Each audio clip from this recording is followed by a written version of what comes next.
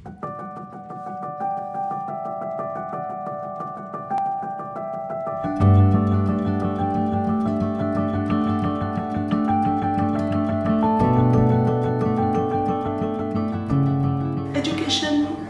I don't think so that it's just a learning.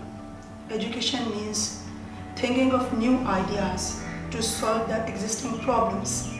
Like in my point of view, it's not a degree, it's just knowledge.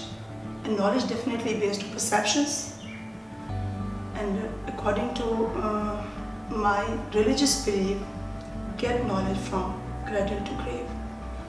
And cradle to grave means perception-based knowledge. The basic motivation of my teaching was I want to teach the difficult students and want to prepare the students or help the students to solve the future problems.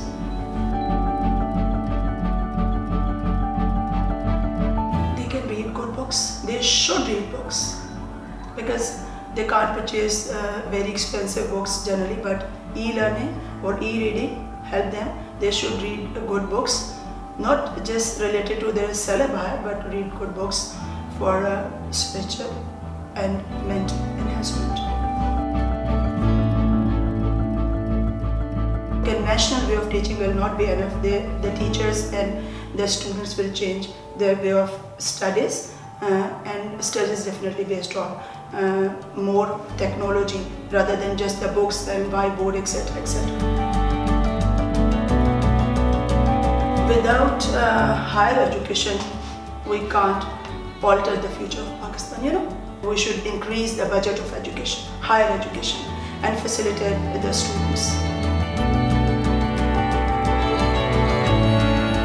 Maybe not a teacher or not educationist, then be a taxation law or criminal law.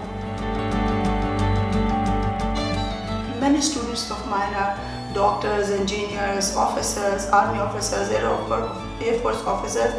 But in my point of view, my biggest achievement is that I change the viewpoint of my students.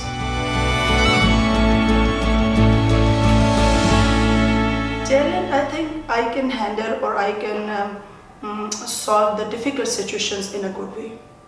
And I am a good disciplined teacher.